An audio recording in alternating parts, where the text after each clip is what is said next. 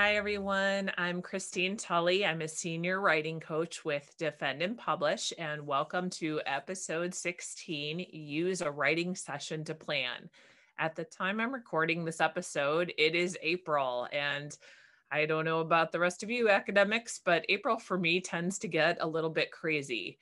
I think it's partly because we know the end of the semester is approaching and there's all these deadlines, there's a lot going on.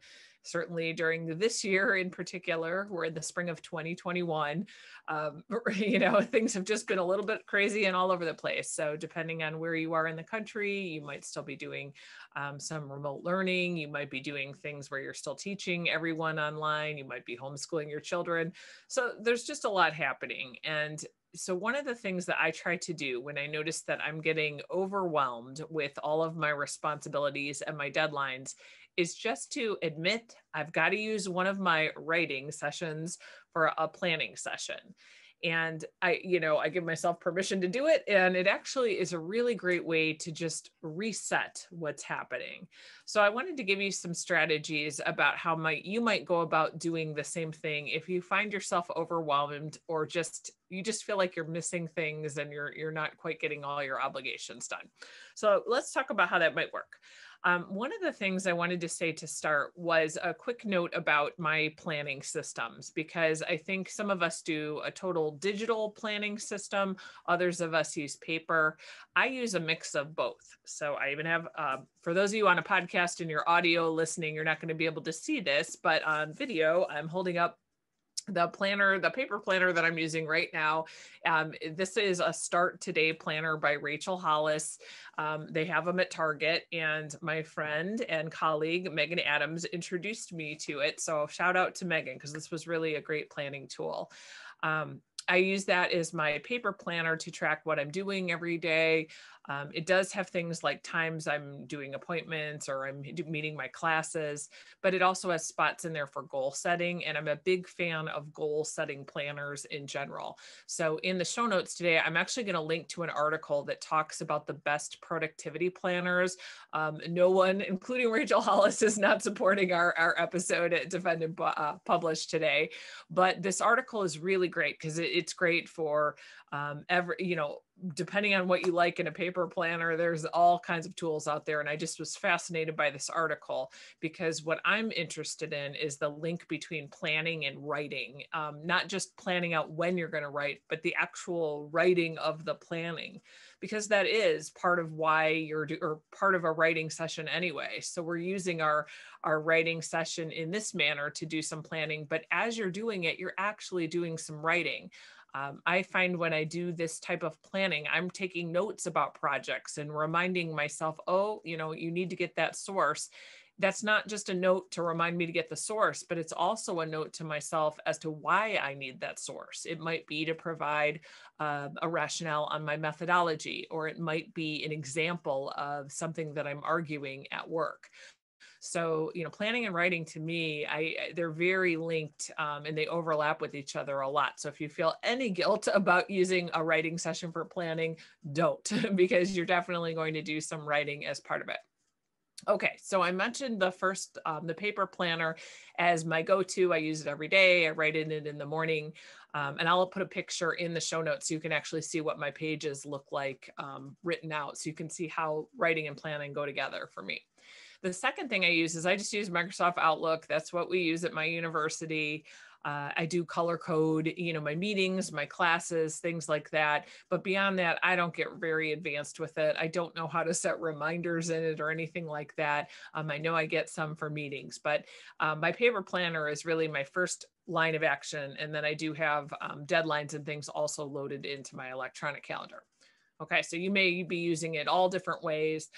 You might have something set up on your phone or however you're doing it. And any way that you're going to use your planning system will work with what I'm going to recommend. So one of the things that I like to do first to start is just to get in my email and just do a little bit of digging. Where is the stuff that I promised somebody I was going to do?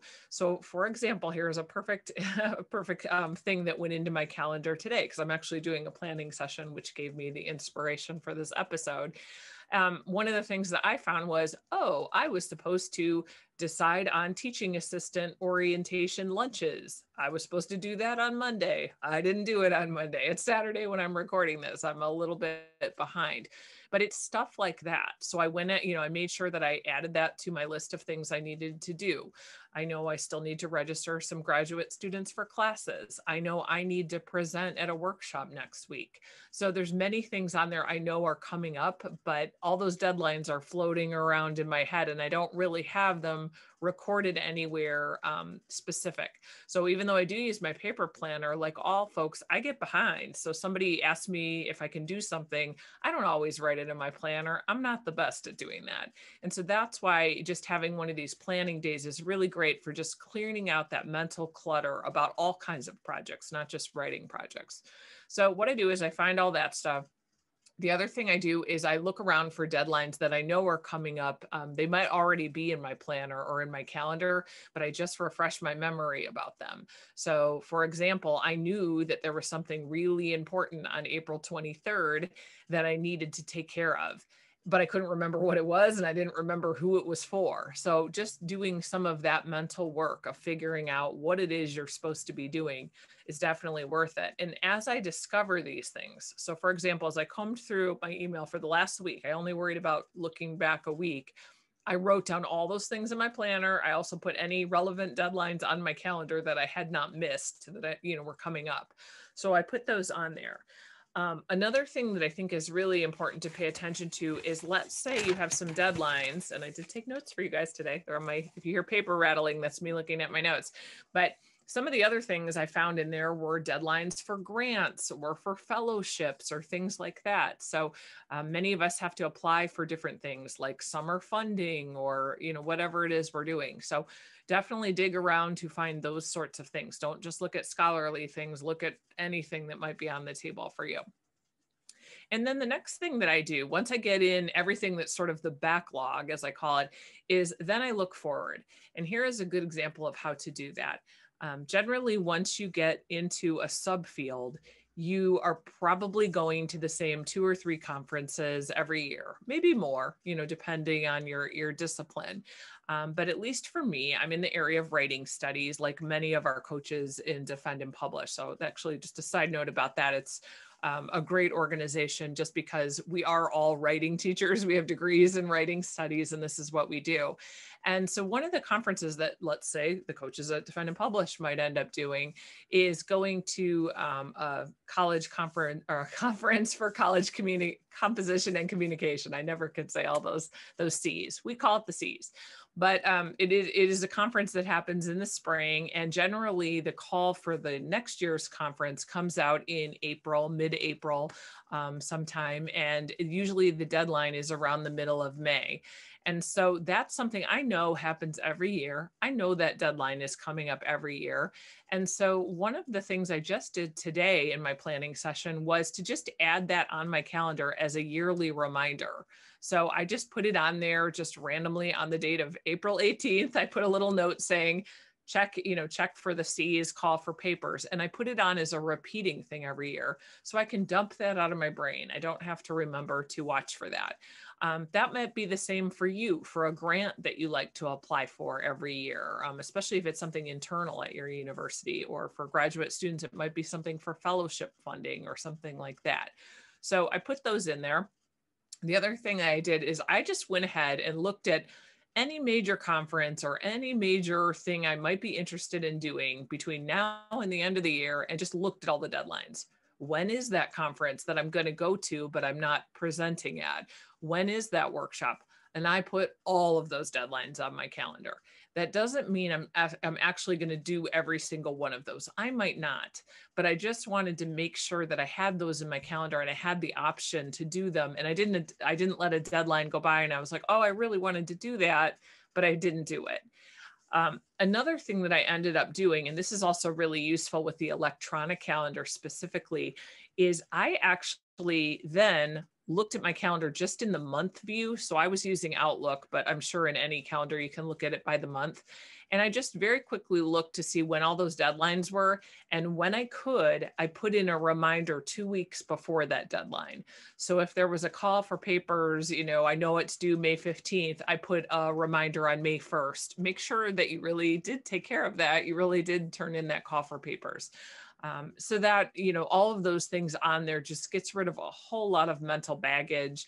I had some other things on there, like make sure I contact my brand new graduate students about housing options and things like that, that I only do once a year, but I could put on then as a repeating task. So once all of that's in there, you might be wondering, like, this is really great organizational stuff, but how does this actually help me with my writing project? So I want to close with just a couple of ways how this has directly helped me.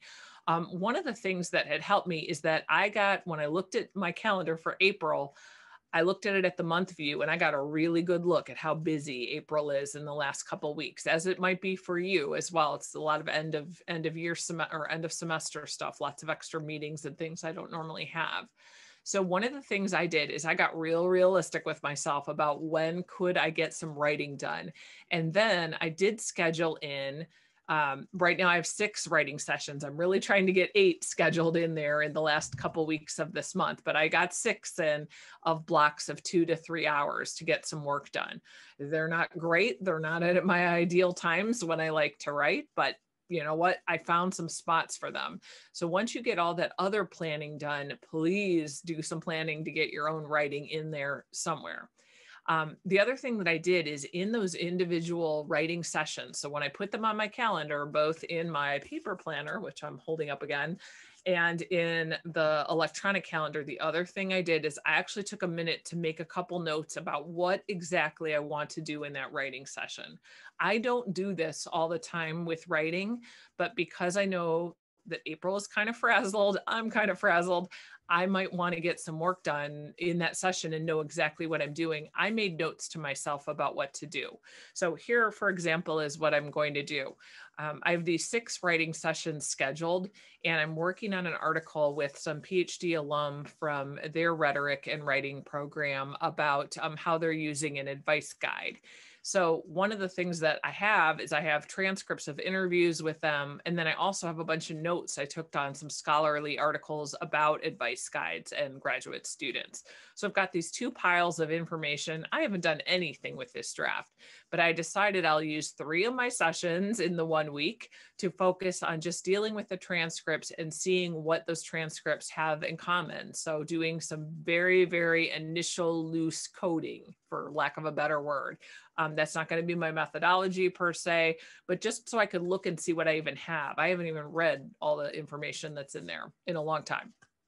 The other part that I'm going to do in those other sessions is the notes that I took from my research, because I had mentioned this in a previous podcast about doing a little pleasure reading. So if you want to go back in our podcast link, you can see that episode. But I talk about how I take notes on articles when I read them that I actually then transfer into my writing. So I have a whole bunch of articles with a lot of little notes here and there that were taken about those articles that I'm going to then put in my writing. And so that's the other thing that I'm going to do during my session. So hopefully this gives you some ideas about how you might use a planning session for writing. Planning session for writing, I should say a writing session for planning. I thought about that a different way. But a writing session for planning is definitely a good use of time. You don't want to use one all the time. I do this, I would say maybe 3 or 4 times a year just to get a grip on what's happening. So I'm hoping that that will be very helpful to you.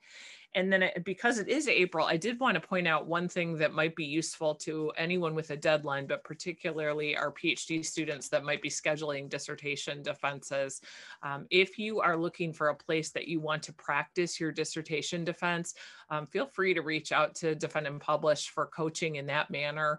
Another way that we're a little bit different, if this is something that you're interested in doing, is that if you have a dissertation defense and you just want to run through it and practice it with faculty that will listen, will take notes, will give you feedback, particularly because many of these defenses are done over Zoom, please feel free to reach out to us.